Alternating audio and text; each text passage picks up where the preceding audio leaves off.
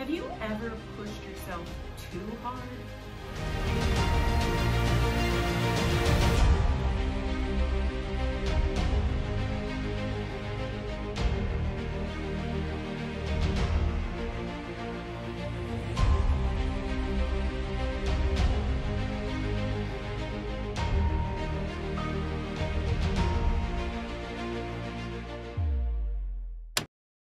Welcome back for day 48 of our 100-day writing sprint. As you can tell, I'm not in my typical writing loft. We've rented this cute little retro house in the hills of Tennessee, and we're enjoying a little time away from home, a little bit of a different place to rejuvenate my writing as well as my own creativity. Sometimes the change of location is helpful, and I hope you're enjoying it as well. As we talk this week about not feeling like writing, well, today I want to talk about when you push too hard. And I bet you're one of those people who has done it. You know, if you're like me, you're driven. You have a lot of goals. You have a lot of things you want to achieve. I mean, clearly, you want to write a book.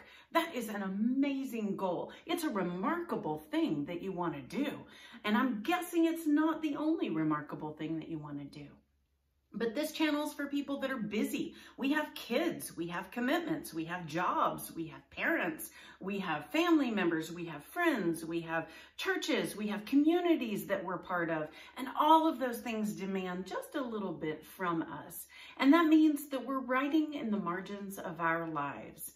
And in doing that, sometimes we're the kind of people that can push ourselves too hard. With writing, it's no different. You can push yourself too hard in writing. In the last video, I mentioned that if you write 500 words a day for 300 days out of the year, you can draft the equivalent of 3 novels. If you are able to write 3 books a year, in addition to all the other commitments, you are very likely pushing too hard. I tell you, 2 is about my limit. It's about all that I can do, and I usually alternate writing books with writing other kinds of projects to change it up a little bit for me. But we're the kind of people that can push writing too hard too. Once you buy into this system, once you're really convinced that writing every day will make a difference and will enable you to draft book after book, you may get super excited. You may set a lot of goals around writing. You may anticipate writing a lot. And you will. However, you can also push too hard. You know, we are amazing creatures. I mean, we can do hard things. We can do things that we didn't even think were possible. And maybe for you, writing a book is one of those things.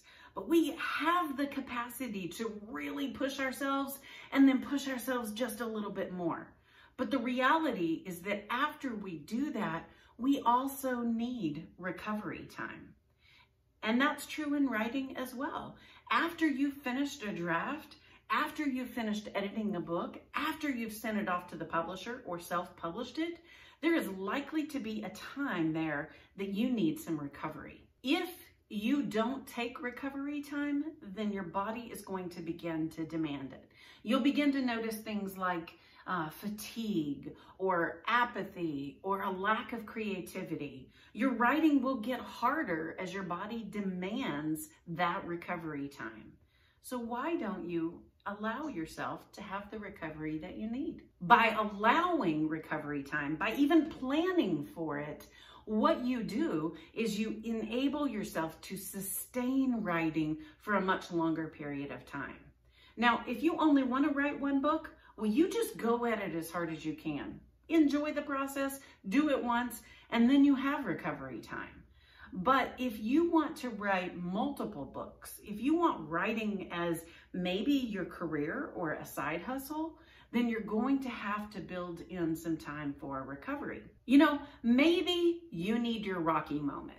Maybe you're feeling really beat up, you're the underdog, you just have to push and do one Herculean effort and win the fight. If that's what you need right now, then you just wipe the sweat out of your eyes and you get to writing. Prove to yourself that you are a writer. But if your battery is drained like your device, maybe you also need a recharging. Maybe this is a time when you need to stop pushing and pull back. Do something creative. Do something rejuvenating. Change locations where you write. It doesn't have to be a VRBO or Airbnb. It can simply be a coffee shop for the afternoon. That might be enough to rejuvenate you, to help you sustain writing. Here's the point that I'm trying to make. When you are pushing too hard, if you need to push a little bit harder to finish the fight, then you do that. If you need to pull back and do some rejuvenating, then do that. But whatever it is that you do it with intention. Recognize that there are times you need to push through and there are times you need to pull back, and decide what it is that you need right now. If writing is hard, there's a reason why it's hard. Sometimes it's hard just because it's part of the process. Sometimes it's hard because of external circumstances. Sometimes it's hard because we push ourselves too hard. Don't just keep pushing because that's what you do. Intentionally recognize that you are going to push through for a period of time and then rejuvenate, or recognize that you need some rejuvenation time now. And whatever you do, do it with intention. Decide, and then let go of the guilt of not writing. Let go of all the I should be writings or I ought to be writings. Let it all go. It doesn't matter. This is your writing. If you want it to be sustainable, then keep it fun and energetic as much as you can. And that just may mean that you pull back because you've been pushing too hard. Tomorrow, we're going to talk about the difficult topic about when to quit writing. Join me then.